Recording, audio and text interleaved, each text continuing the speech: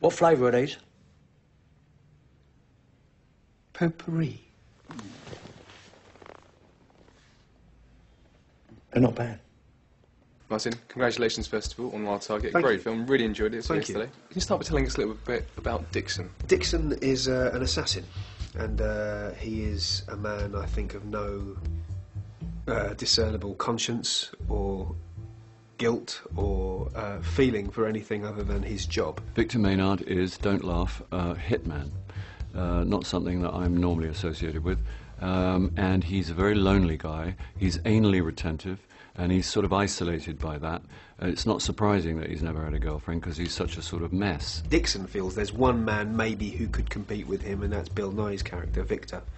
And in some dramatic irony, I'm sent to kill Bill's character. And everything's going perfectly well, and he kills people perfectly efficiently until he's required to kill Emily Blunt, and he can't pull the trigger because she's too cute. And his mother, who was a hit person before him, is deeply offended by the fact that he won't get to work and kill her, so she tries to kill her instead. Victor Maynard!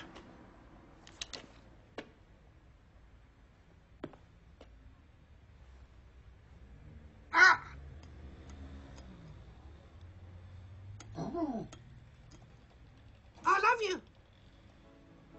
You're smoking in this film, you're shooting guns, you're handling a samurai sword.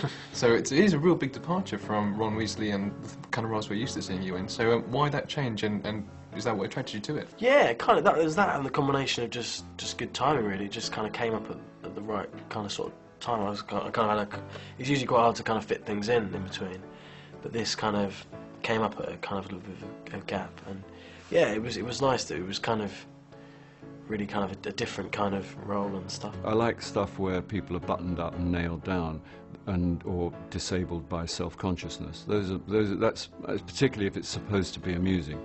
I find that quite good value. I knew Bill was involved. I liked Bill very much, and Emily Blunt, of course, is a fantastic actor. The Ruperts, you know, I mean, there's too much going for it, you know. I just loved the script. Really, I think it was just a really kind of quite a quirky, kind of quite dark kind of comedy, really. So yeah, that was kind of what I liked about it. Not long to go now. Rose! Not long for you two either. That gun's dangerous. You don't say. Hands up. No, you must understand. I keep that gun for sentimental reasons. Don't shoot! It can blow up in your face. You're a liar. And you're a killer. And you're a thief. You're made for each other. And just finally, can you sell Wild Target to us in 4 words? Okay, yeah, it's quite a fast pace. In 4 words, oh my God. Smart, witty, Dark comedy. dark, and chic. Yeah, or more. It's just really funny, I think. Can you sell me Wild Target in 4 words? No, I bloody can't. Brilliant. Thank you very much for your time, Martin. Pleasure talking Nice to you. to my meet friend. you. She's completely out of control.